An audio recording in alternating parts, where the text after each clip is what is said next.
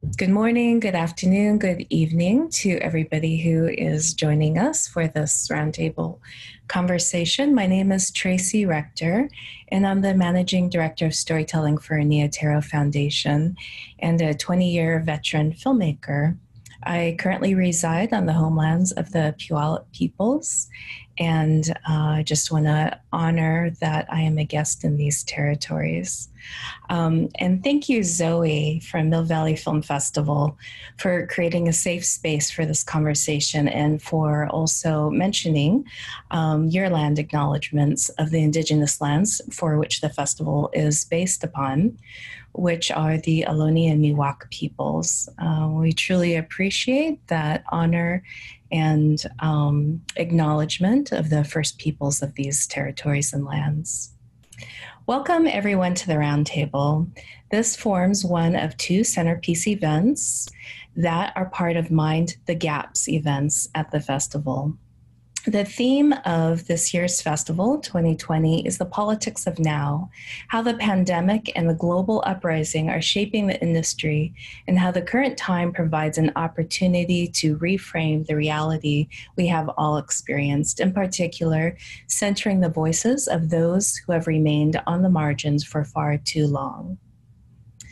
Both the centerpiece events, Building Your Own Table and Chairs and Changing the Industry from the Inside, work in tandem. There is no way to engage the industry if you're being marginalized, but broadly speaking, two distinct but overlapping approaches have been adopted by organizations that represent the interest of women, BIPOC persons, LGBTQIA peoples, and peoples with disabilities. Certain organizations believe that the industry is perfectible, meaning that it has the power and the ability to change. And these organizations, as such, invest their efforts in changing the industry from the inside and/or creating new systems. Other organizations prefer to focus their attention on building alternative networks, platforms, and ecosystems alongside the mainstream industry, in which their communities can flourish, create new power structures, and set their own rules. Many combine a mixture of both approaches to varying degrees as well. Through the experiences of individuals and organizations, the centerpiece events explore both of these options. Today's conversation will focus on organizations, collectives, and initiatives who are doing their level best to change the industry by trying to improve it from the inside and make it more inclusive to women and non-binary people, queer people, BIPOC people, and others, and people with disabilities. Their aim is that the industry becomes a space where all these groups can be treated equitably and have a true sense of belonging. Today we'll be joined by, and we'd like to welcome the following guest. And I'll signal to each of you in this circle to go ahead and introduce yourselves. First, we'll start with Tilane. Hello, everyone. My name is Tilane Jones, and I'm president of Array. I am a Black and Korean woman, and you have the background of my dining room. Thank you so much. And Lucy, may I ask you to introduce yourself? Hi, Lucy Mukerjee. I'm a film producer and film curator. I'm a queer biracial woman. I'm currently in a basement in Toronto. And I'm a senior programmer at the Tribeca Film Festival, among other organizations that I'm involved with. And I should also mention I'm a co-founder with Temba Bebe of the Programmers of Color Collective. It's been an amazing global initiative. Thank you for that work. Liliana, may I ask you to introduce yourself? Yes, of course. I'm Liliana Espinoza, Projects Director at NALIP, the National Association of Latino Independent Producers. I have been there for about 4 to 5 years now. I lost track already. I'm a Latina and I am in front of an off-white background. Pleasure to be here. Thank you for your introduction. Emily, may I invite you in? Hi, everyone. My name is Emily Beitiks. I'm the Associate Director at the Longmore Institute on Disability at San Francisco State University, and we are the coordinators of Superfest Disability Film Festival, which is the longest-running disability film festival in the world. I am a white woman. I have curly hair today and some hoop earrings in, and I'm sitting in front of a blank background.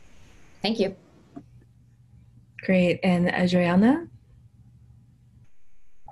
Hello, bonjour. My name's Adriana Chartrand. I'm an Indigenous and white woman. I'm Métis, Irish, French. I'm the Institute Manager at ImagineNATIVE, which is a film festival and an organization that runs year-round professional development programs for Indigenous people. And I'm speaking to you from Toronto, which is the traditional territories of the Haudenosaunee, Anishinaabe, and Huron-Wendat peoples, and the treaty territory of the Mississaugas of the Credit. Great. Thank you, everyone. And just again, to acknowledge accessibility needs, I am Tracy, Rector. I am sitting in the office with an office background with some original artwork, and I'm wearing red and I have curly black hair. All right, so let's get into this. I'm really excited to hear from each of you about the work that you do, but I want to start off with a question. And just jumping right in, what are the barriers and challenges that you see in changing the industry from within? And to start this conversation, I'm going to go in a circle, and then after that, we can just freeform the convo. So let's start with Tilane. Thank you, Tracy. I've been working in the industry for over 11 years through Array, which was founded by filmmaker Ava DuVernay. I feel very fortunate that I was able to enter the industry with a Black woman-owned company, now Black woman-run company. And I think, just the frame of mind of many people that are in the industry around entertainment and what audiences want to see. Also the misnomer that a lot of the work that we do doesn't travel internationally, I think is a large hurdle that we've been trying to tackle throughout the years. And I think that we're starting to see some light ahead of the tunnel when it comes to art made by people of color and women of all kinds. And so we're just really excited to see what the future brings. Thank you so much. I've just been such a fan of the work. Ava first came to Seattle working with Langston Hughes, and that was just such an inspiring moment for us in terms of Indigenous media making and deciding to create new systems and just taking up space and making our own spaces. So, absolutely. I remember that I was with her. I actually lived in Seattle for a while, and I can say that Langston Hughes Film Festival is one of those festivals that actually helped us start our distribution collaborative, and was one of the reasons why we decided to distribute films for ourselves and for other filmmakers of color. It was foundational. Thank you for that work. Emily, may I invite you in to talk about the barriers and challenges that you perceive in changing the industry? Yes, absolutely. I think when it comes to disability, there are so many films made about disability every year that are in the mainstream. And if an actor plays a disabled character, they're said to increase their chances of winning an Oscar. But it has just been a huge ongoing battle to make sure that disabled people are playing their own parts, with 95% of disabled characters played by non-disabled people. It's just a huge barrier. And I think that one of the biggest reasons why that's happening is just Hollywood itself, and the physical spaces and studios are still so inaccessible. So, the work is both the physical barriers that need to change, and also just the assumptions that are being made about, about disability, and that's leading to these continued problematic tropes. And so much of why that's happening is because disabled people aren't in the room to talk about the stories that they want shown. This is IDA week, and the last IDA, I believe they focused on this area in terms of coalition building. Have you seen change from that momentum at all? I think it's been a really unique moment. This past year has had a huge amount of positive momentum for disability, largely due to a really wonderful film that was released on Netflix called Crip Camp. And it won Sundance's audience award, and it also pushed Sundance to do a whole new initiative about making the film festival itself more accessible this year. So it's really exciting to see that sort of momentum. At the same time, I know a filmmaker with a disability whose film was passed over because they're like, well, we've got Crip Camp, so it shows just how much work there is still.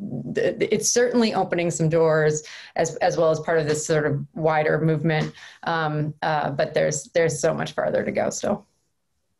Right, breaking through the barriers of being put into niche categories, and we've got that one film. Thank you for your insight. And Adriana, of course, ImagineNATIVE has just blown my mind for so many years, and just being unapologetically Indigenous in every approach and just systems busting. What are your thoughts and feelings about the barriers still and the challenges in the industry? Sure. Thanks, Tracy, for the kind words about ImagineNATIVE. I think, like a lot of marginalized or underrepresented filmmakers, funding and resources is always a huge challenge. In particular for Indigenous films, I think there's a challenge in a lot of gatekeepers and decision makers not necessarily understanding Indigenous cultures and worldviews. So that's a challenge then to understanding Indigenous stories and greenlighting them. And also, 500 years of colonization. And I don't say that facetiously. I mean that we have 500 years of racist attitudes ingrained in people towards Indigenous people. There's people that don't know that Indigenous people are still alive, that we're still living on our lands and that we still exist. So definitely an uphill battle in terms of those attitudes and people's knowledge, I think. But there have been some positive changes lately. So I think hopefully things are changing. Thank you. And Liliana, you've been part of some groundbreaking conversations as well, and just uplifting women, POC, Latinx, all over in so many different realms and sectors. Could you please speak to the challenges that you are seeing? Yeah, definitely. I think as everybody here, we're going through many of those same situations, right?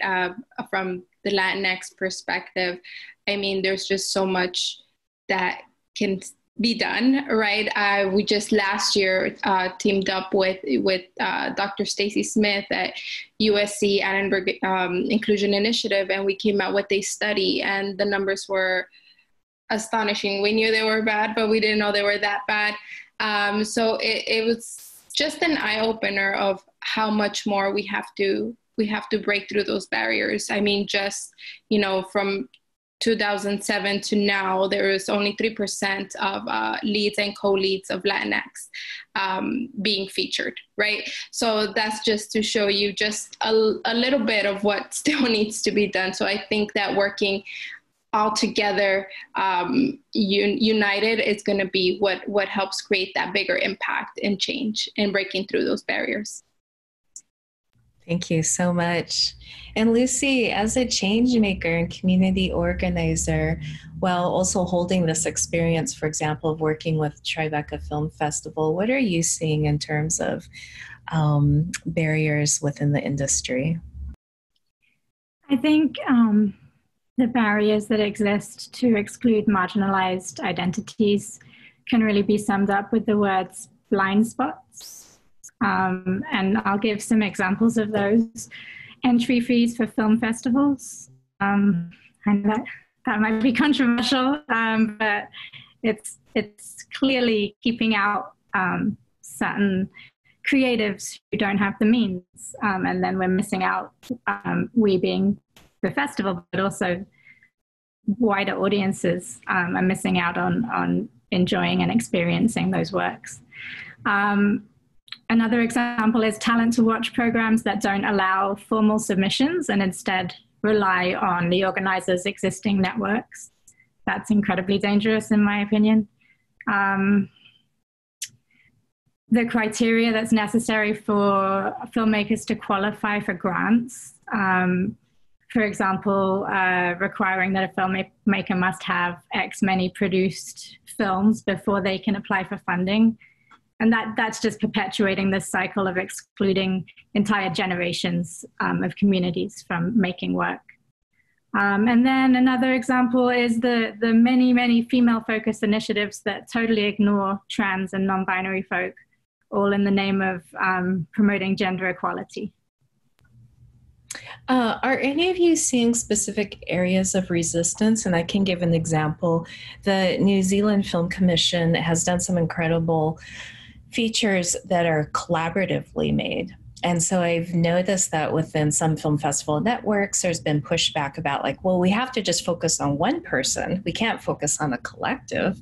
But this goes squarely against many of our cultural beliefs as POC peoples, that it's not always about the patriarchy or the hierarchy, but about collective energies. And that's really exciting to see that happening within our independent film communities. But I do notice the industry in general is just kind of struggling with, wait, what? It's not a hierarchy. How do we work with these models? So just as an example of some resistance I'm seeing, what have you all been noticing? I can jump on to that, Tracy. I 100% agree with you. I think a lot of Indigenous people and Indigenous production teams do not work with a hierarchy. It's much more collaborative. And I think that's a sort of a mindset change that needs to happen from decision makers and funders. And also sort of along that same line is production timelines. I know that a lot of Indigenous productions, not all of them, but a lot of them follow certain protocols when filming in a community or speaking to elders and things like that that are part of the story that just can't be rushed, and they aren't necessarily going to happen on the set, you know, bam, bam, bam, production timeline that the funders want to see.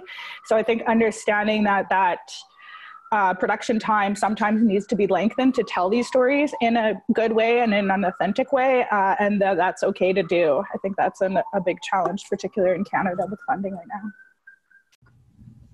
I love that example about production timelines. Lynn Shelton, who recently just passed, is another person that I look towards as a mentor who really challenged that, you know, time is money kind of militaristic approach to filmmaking, and wanted to institute more of a nurturing familial experience as part of the process. Which I think has influenced a number of other directors and producers. And just to kind of touch upon that resistance, right, pushback question that you were discussing, you know, I agree. I think that it's kind of sometimes about meeting a certain quota, right, in terms of you know, writers or directors or anything like that. But I think that we need to be considered as a, you know, it's a bigger picture than that, right? So this whole trickling down from the D&I programs or anything like that is not enough. I think it needs to be, we need to be part of the general conversation, not just about the inclusion conversation, right? Like, oh, well, from our inclusion program, how many directors or writers do we have? It should be, we should now at this point, I think, be considered of being part of that bigger picture, not just about the, you know, diverse and inclusion programs that are out there. So I think that that's a bit of a pushback there of like, oh, we're working with our D&I programs or whatever the case may be. But I think it's important to be part of the bigger issue here.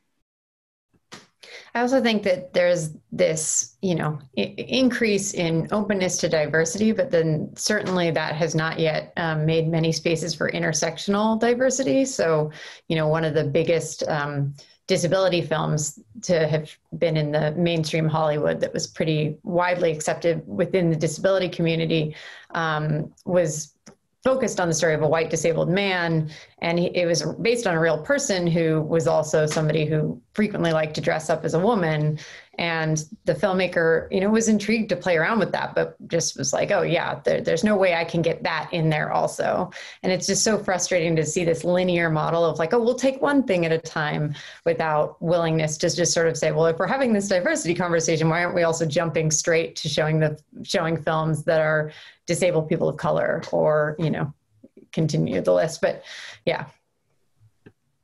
Tilane, then doing this work, really changing the industry, you know, head on, what are you seeing as the consistent barriers that keep coming up in the resistance in asking and demanding for change?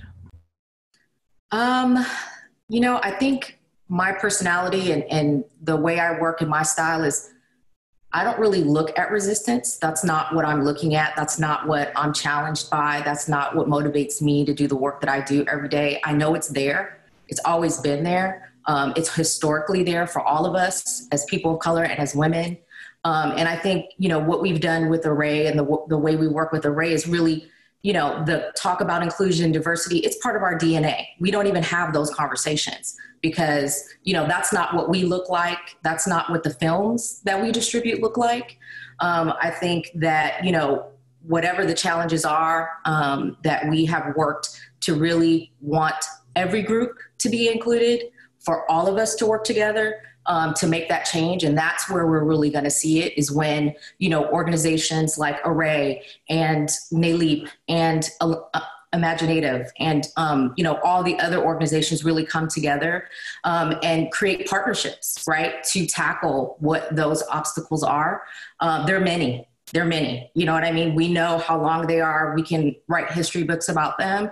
But really, you know, when I have these types of conversations, or when I create partnerships, or when I'm selecting a film, my focus really is on the storyteller, who's telling the story, how they're telling the story, and how can we partner together to amplify that, right? To make our own. And I think making our own, creating our own, you know, amplifying and also teaching our audiences how to watch our films, educating our audiences is really what's going to eliminate those obstacles, you know, rather than the focus on the obstacles. That makes me think of the campaign you had last November for the film that you rolled out, that you went for the community. And I think the Twitter hashtag that you had put out with the campaign was the largest ever or seen for that day. Yeah. That was for The Body Remembers When the World Broke Open, which is an Indigenous film with LMI Tailfeather and Kathleen Hepburn, starring Violet Nelson. And we did have a campaign where we asked everyone to name where they are, right? Name the tribe and the land that they are on and honor that land. And it did. It had got a lot of traction on Twitter. And it was really kind of the anti-Thanksgiving type of campaign, where our focus was really on thanking, you know, the ancestors that were on the land before and who the land belonged to, versus what Thanksgiving really stands for. And so that was just one way, you know, in which we are trying to make change. You know, we not and you know, through that film, we were able to do. Hopefully, got a lot more people and a lot more eyeballs to be able to watch the film as well. It's such a great example of not listening to an industry saying, like, people don't want to hear your stories, or, you know, kind of the same old tropes, but really just leveraging the work and going out to the people to cultivate new eyes and new ways of seeing. Thank you for that. Absolutely. It was our honor to be able to amplify the film and amplify the message, and what the filmmakers wanted to see from the film. I think that's really important too, is kind of having that focus on, you know, who does the filmmaker want this film to be seen by, and how do they want to affect change, and really working towards, you know, that vision for their work. Thank you.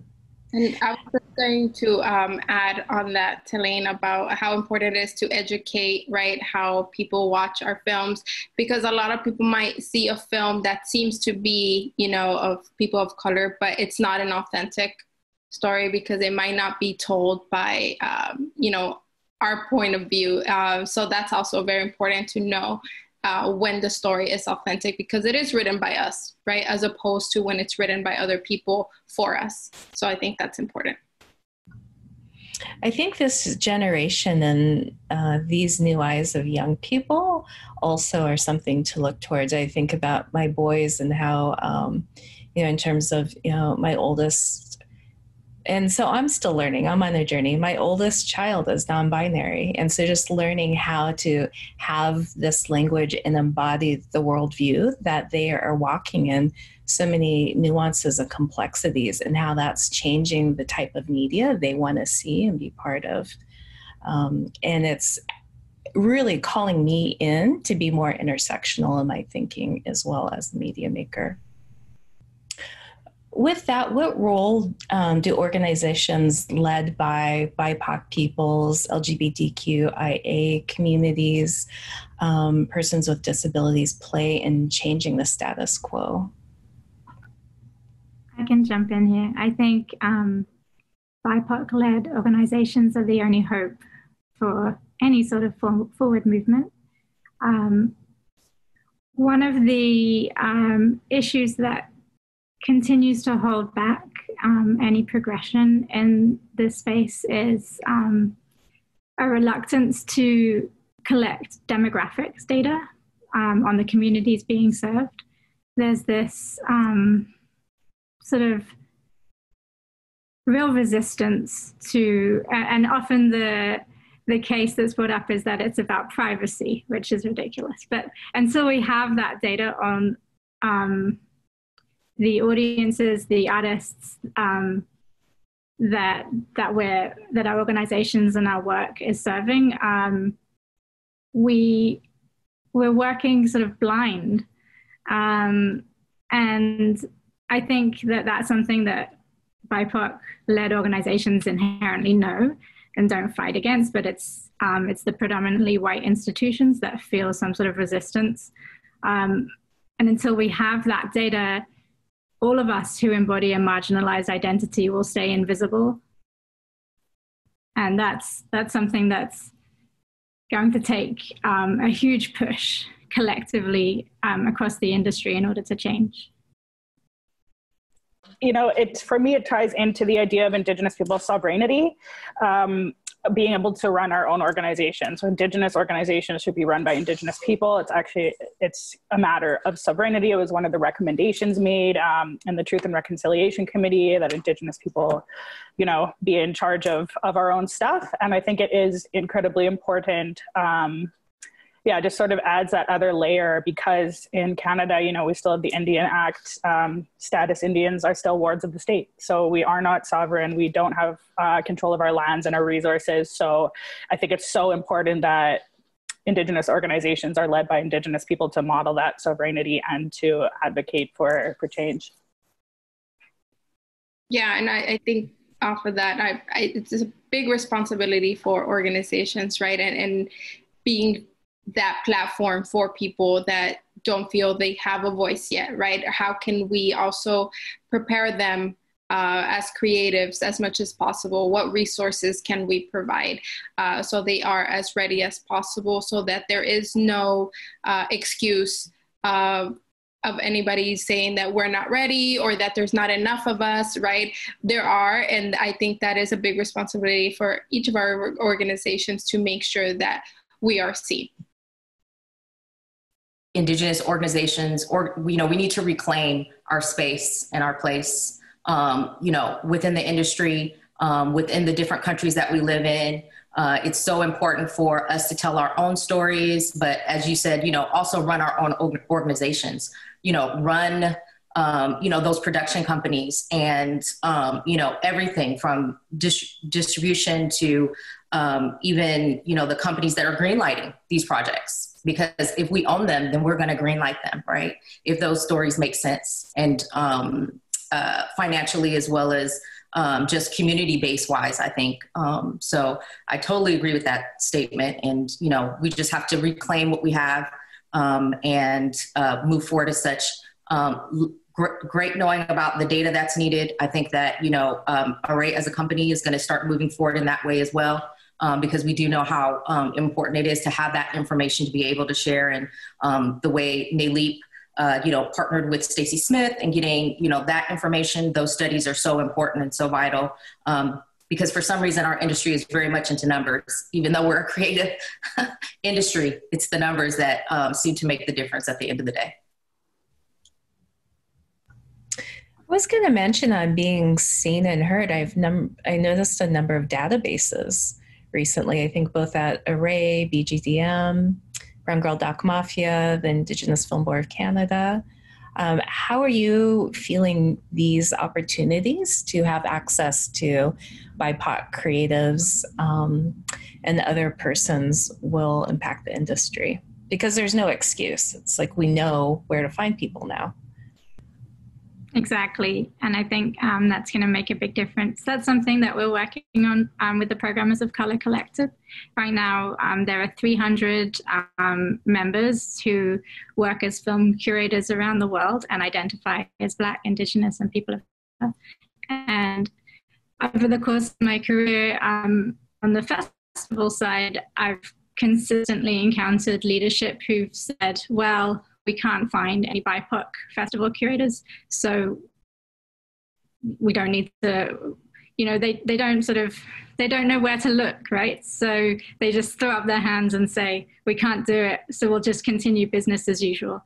And then, of course, that results in an entirely white organization and programming that's deeply flawed.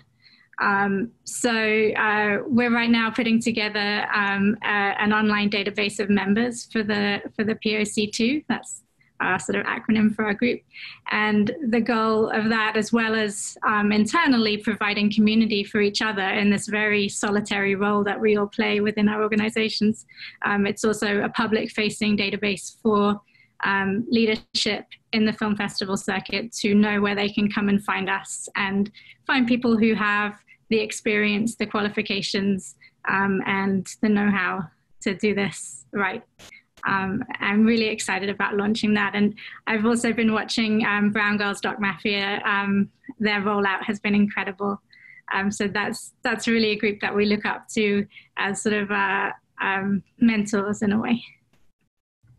Thank you so much. Emily, your thoughts?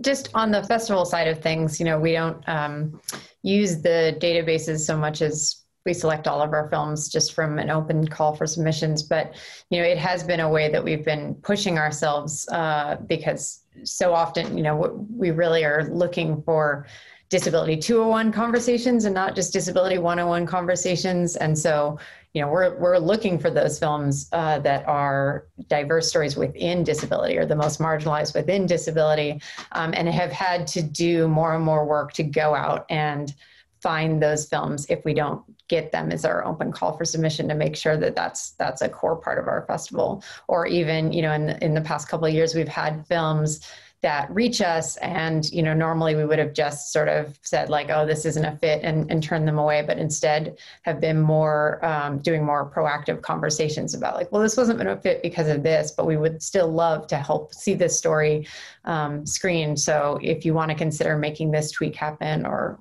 working more directly with filmmakers, even if they're rejected from the festival, to see them get into the festival the following year. And that's been a way that we've been able to feature more diverse stories within disability as well.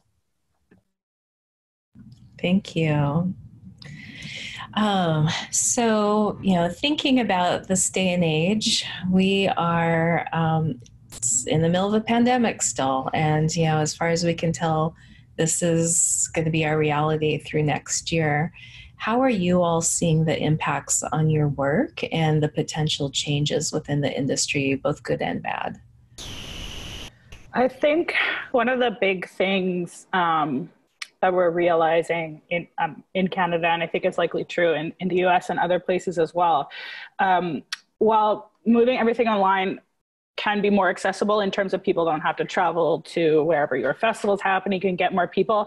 At the same time, there's so many Indigenous communities in Canada that don't have equitable internet service. So it's not this sort of blanket solution of accessibility that some people are are touting it as. So we have, you know, reserves or Indigenous communities that are already very geographically isolated and don't have things like healthcare and don't have internet. Now they also can't necessarily access what's happening online.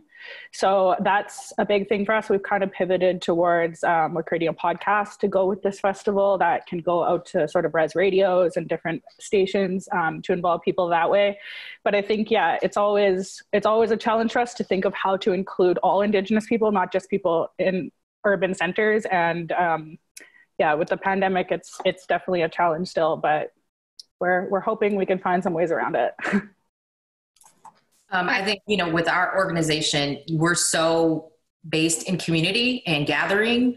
And I think that has been just a different energy, you know, as far as being in the same space, being able to talk to one another face to face, being able to touch one another, being able to gather together, I think is the most challenging thing because, you know, Zoom, it's different. We're all together, but we're not all together. And so, you know, I think finding ways around not being able to gather in the same space has been a challenge. I think that it's amplified the power of social media and how we gather in those spaces and how we use social media, you know, not just as a marketing tool, but really as a community tool to be able to get out the messages and get out the news and get out a lot of the things that, you know, we can't do now that, you know, we're not together anymore. And so I think we really have over the 7 months really been curtailing that and trying to, you know, use it to its highest capability, which we may not have done so much before the pandemic happened. I think for disability, this has been a really unique moment where at the same time that, you know, there's people who are terrified because they're more exposed or more at risk of COVID-19. There's also this sort of massive, I told you so moment of disabled people who had been advocating for this for so long, saying like, I can't come to a festival if it's in person because, you know, venues are so very inaccessible still, or people have chronic pain and need to participate in bed. And so our festival, within the we didn't have anything planned in the spring, but we actually threw together a mini version of our festival online just 3 days after San Francisco shut down, which was one of the first places. And it was really just to show off and be like, we've been thinking about online access for a long time because that's how some people who are part of our community need to participate. And a lot of people who are now benefiting who have various disabilities where they're like, the world has never been more accessible to me than it is right now, are very, very concerned that when things, quote unquote, return to normal, that all of this progress that's being made is just going to go away. I think related to what Adriana said, even the work that we've done to include audio description for all of our films then is an example of something that you build in for disability, but has other benefits for everyone. So now we can plug our festival as like, oh, and you can call in and you can experience a film by phone because of the audio description features that are provided for blind, low vision users. So I think it's like a very interesting moment of optimism in the communities in which I'm in, of like, okay, we knew how to do this, we were advocating for this, and let's hope it sticks as people, as venues do reopen up, that people continue this commitment to the virtual space. I think that just with everything going on, I think that is something that a lot of people are discussing right now of when we can actually gather, right? I think it'll definitely be a hybrid of both moving forward, just because we see the positives of being virtual, of, you know, more accessibility, and of course people with disability, all of those things are great.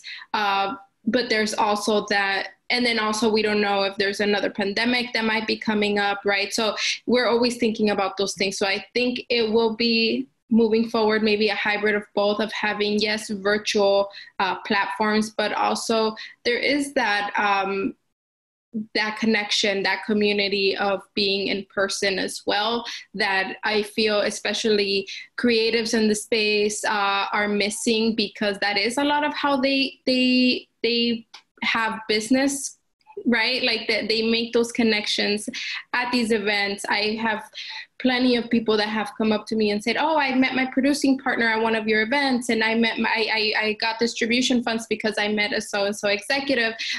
This is how they do business, right? And this is how they make those connections. And I think it's been really tough during these times of creating in a time of a pandemic, and especially with the whole production and all of that going on. So I think moving forward, ideally would be a hybrid of doing something, doing virtual, but also doing something of being able to gather and make those connections as well.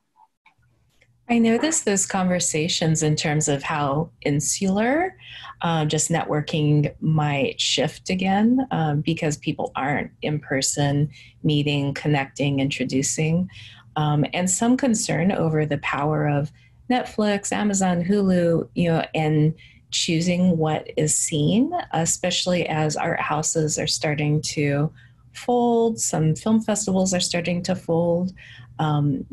How do you all feel we can be navigating the power of the industry in this new way, and understanding our indie, BIPOC avenues for gathering are changing? I don't know if I'm really answering your question, but I'll try. I think I agree 100% with the idea that things will probably be hybrid in the future. I think, it's really important to have online stuff for that accessibility, but also to gather for that energy and that creativity and that networking.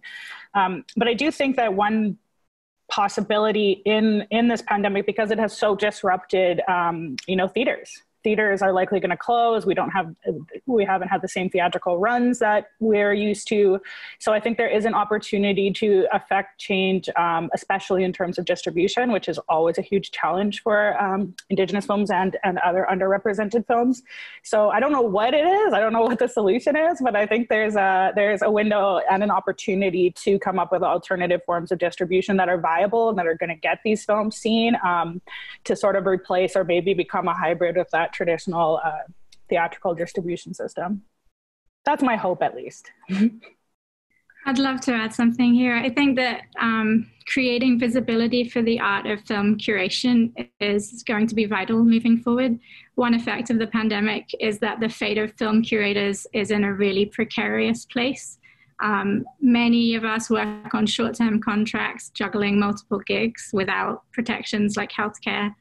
And with public gatherings being impossible, a lot of the film programming that is being done is happening with a skeletal team. So usually in many organizations, as we all know, that means folks of color are laid off first. And so being able to have a sustainable career in the industry is proving to be a less attainable goal, which is really sad.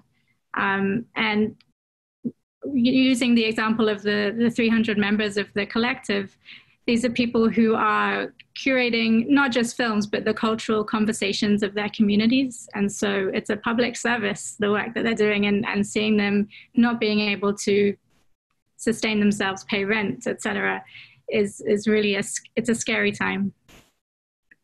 I think with the pandemic, it's really also given us an opportunity to make positive changes and make it better.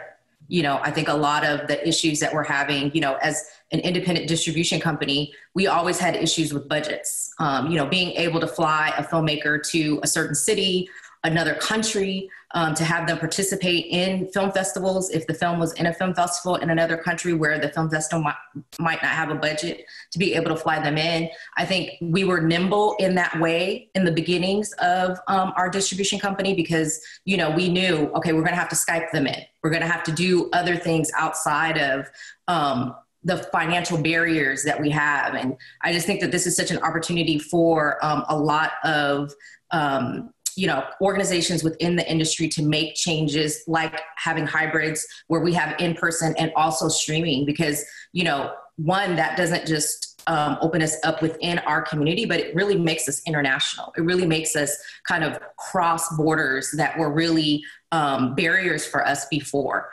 And so, we at Array, we're creating platforms, we're creating, different things so that once we are back together, we still have an ability to be able to expand our audience.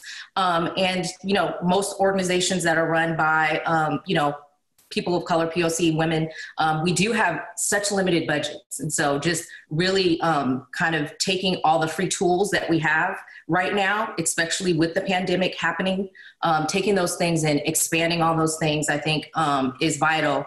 And really what we've been working on for the past 7 months is just not knowing what's going to happen, not trusting in the direction that the government is giving us. How can we make those changes to make sure that we're more accessible to all different types of people, all over the world. I'm excited for it. I mean, I know it's, really difficult for a lot of people who are out of work, crews that are out of work, curators and folks in our landscape. But I'm hoping that this is going to allow us independent organizations and independent creators to be able to kind of expand, on the work that we're doing, where we were really always limited by, those borders and those different things that were created when we could meet in person. So who's going to create a new streaming platform? That's what I want to see that. So I'm really uplifted by certain examples of power that's emerging in this time, and just, really not accepting the norms of the industry. And one example is Michaela's I Will Destroy You. I think it's fascinating to see how certain people are choosing to make different choices right now too. Any thoughts or opinions on that? I could go on about it because I'm just in love with the concept and the idea and the process and the empowerment, but I'd love to hear from you all. We need more of it. More. I mean, I love her. I love, the shows that she's created. And we need more. Now we see, how transformative it can be, when we are allowing different types of storytellers to tell different types of stories. Yeah, and I think that this is a great time to be able to think outside of that same box that we were put in, right? Of like, these are the guidelines, this is kind of what we're looking for.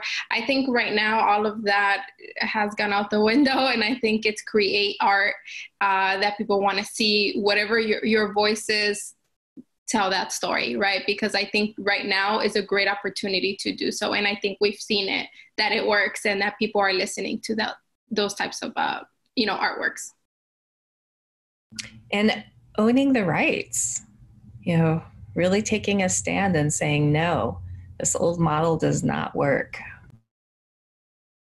Yeah, I think in terms of rights, owning the rights to your own original works, of course, and also a big conversation in terms of Indigenous stuff is intellectual property when it comes to something like an Indigenous traditional story or an Indigenous traditional myth or legend, because there is no singular ownership of things like that in Indigenous communities. There might be a family that you have to get permission from, and they hold one version of that story, another holds another. There's all kinds of stuff around that people can take advantage of if they want to. So Indigenous IP in that sense is not protected by Canadian copyright law because it's not an individual owner, it's a collective thing. So that's a huge thing that we also talk about and advocate for change in terms of that. So I'm hoping that, with all these conversations and the industry being shaken up and people taking stands and owning their rights and things like that, that will also become another conversation that people are aware of. So hopefully good things in the future.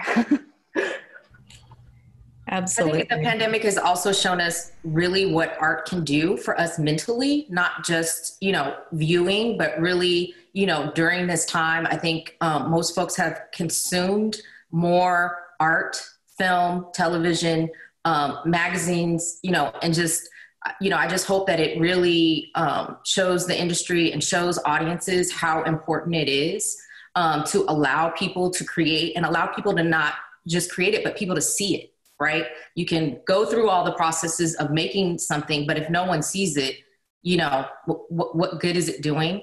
You know, I'm excited about that. I'm excited about, you know, people seeing how mentally, you know, it's really with us all kind of being in our own homes and having to be on lockdown.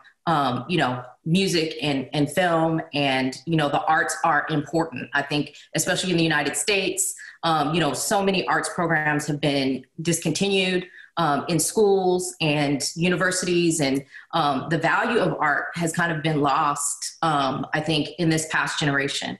And so, you know, with this happening, I'm hoping that it will increase the value of, you know, where art is as far as, you know, who we are as individuals and our mental space and safety and health. I look at this circle of incredibly talented, powerful, spiritual, you know, individuals here in the organizations that we represent. And I can't help but to think about our buying power too. And just what happens if we start leveraging all of our communities to really make choices and how that will impact the industry. Yeah, I mean, you're talking about trillions of buying power there. So I think that matters a lot, yes. And so with that, how do you see the importance of allyship between, you know, synergistic organizations like ours, and then also within the industry too? And how can we move forward these changes collaboratively? I know at Superfest, that's been an amazing opportunity for us. I took over the festival. My organization took it over 7 years ago, and it had been kind of playing by itself. And in the past 7 years, we've built relationships with so many of the local San Francisco film festivals, CamFest and SF Film. And that's been a really great way for us to partner and be a place where we can give them the guidance of how to start having accessible programming.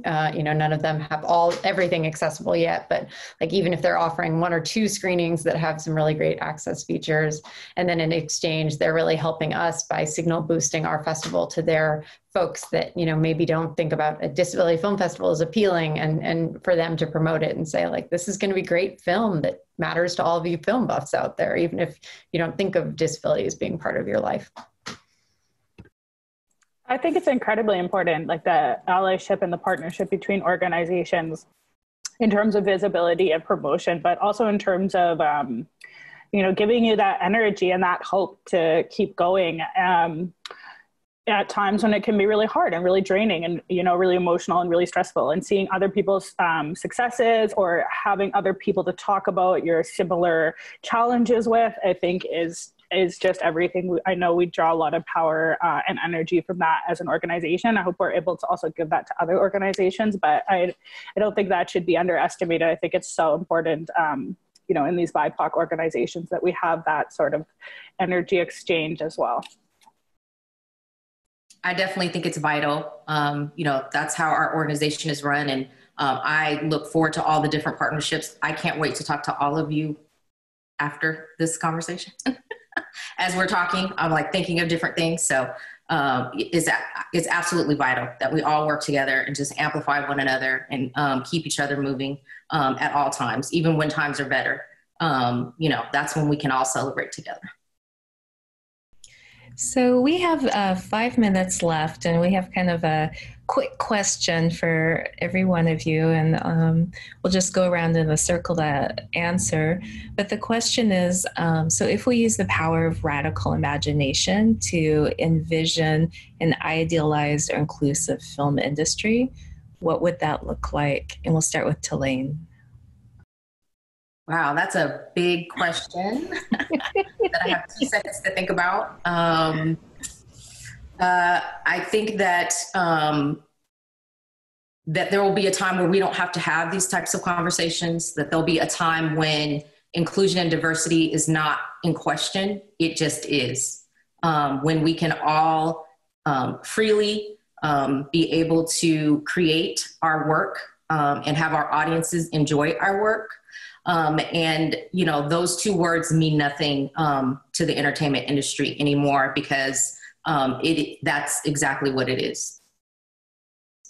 Definitely agree with that. And just, you know, that there doesn't have to be a NALIP for the purpose that there is, right? That we're here to celebrate all of the amazing accomplishments, as opposed to be in the trenches trying to advance projects, trying to make sure that people are being seen, right? So hopefully there's a time where our organization's mission will change and that it will be more of a celebratory type of organization, because things are pretty good out there, right? Where we see a lot of us being represented, where we see a lot of us, you know, being acclaimed. So I agree with Tilane. I hope to see more of that in a perfect world out there. I absolutely agree with both of those points. The one other thing I'd add from the perspective of the work we do is it's so frustrating with some of the filmmakers we work with, where they say, oh, we'd like to make our film accessible, but it's already done. And so my sort of like futuristic dreaming would be that nobody thinks of their film as done until it incorporates those accessible features. Well said. Thank you, Emily. I think for me, an idealized and inclusive film industry would look like queer women of color in leadership roles at organizations, because when that happens, these organizations will be run by gate openers, not gatekeepers. We all know that one of the reasons for discrimination in the workplace is that historically white cisgender men have hired people who look like them. And I feel like now the conversation is getting to a place where the perception of who is hireable, who is an ideal candidate is changing. And I think that level of sort of real deep thought internally at organizations is what's going to change the landscape of the industry into a more inclusive place. Yeah, I don't have anything else to add. I think they all summed it up really well. Gatekeepers and decision makers that aren't just cis white men, and you know, our mission's changing because we're here to celebrate the work rather than necessarily advocate for a place at the table. Yeah, I often think about you know, more joy, you know, that we're not necessarily tied to stories of overcoming or pain or the journey, but just that we get to tell the stories that we want to tell unabashedly from our own perspectives. More Native comedies. Yes. That'll be another sign of an inclusive industry. Well, I just want to say thank you so much. It's, you know, always powerful to be in the company of strong leaders. And I just want to thank you for your time and for your insights and for the energy that you brought to this space. Thank you. Thank you for having us. Thank you, Tracy. Thank you. Thank you.